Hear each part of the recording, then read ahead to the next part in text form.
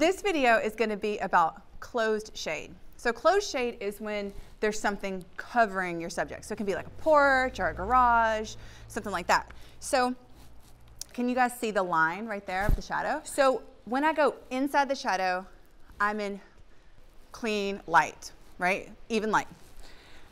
And then that right there is bouncing up. It's a natural reflector.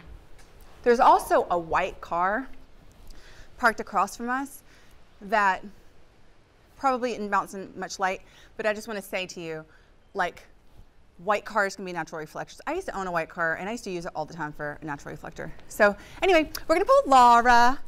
Rara is our model today. See how she goes inside, which is so perfect. And then, I don't know if you can see it in the camera, but you're going to be able to see it in the photos. She has this beautiful catch light that's like on the top left of her eyes. So we are going to shoot that, and then I'm going to bring in a whiteboard and show you how I can make that catch light even better. Stepping in, guys.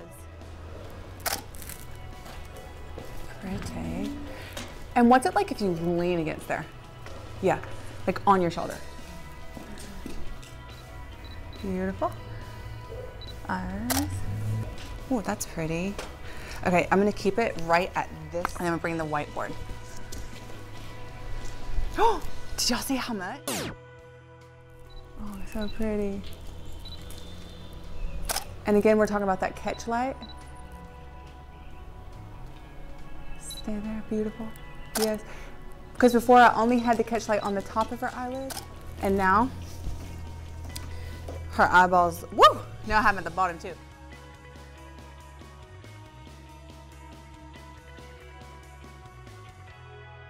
It's really pretty. So good. Like, so good.